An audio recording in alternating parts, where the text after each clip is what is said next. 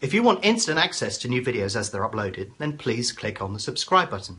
Also, don't forget to comment on the videos, and if you're interested in learning more about BetAngel, visit betangel.com today and download a free trial.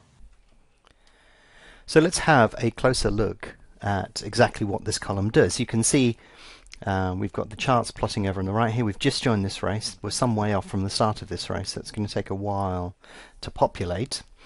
But what this column is actually doing is it's plotting the last traded price. So if you look in the center of the ladder here, you can actually see colors blipping around. So you can see that green is indicating that the price is going up, red is indicating that the price is going down, and yellow the price is staying the same. But every time that it plots a new price, it's actually plotting over here as well. So this isn't a time-based plot, this is a last traded price plot. And that's why we've called it the last traded price column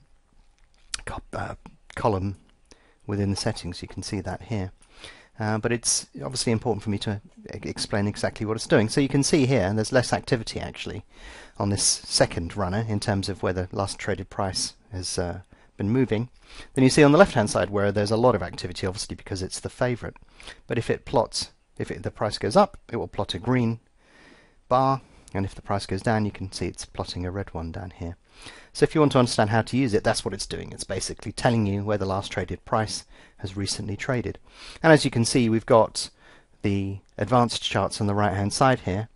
If you have the setting set to mouse, then as you actually move over a chart that you would like to trade, you can actually see that it's adjusting the chart on the right hand side.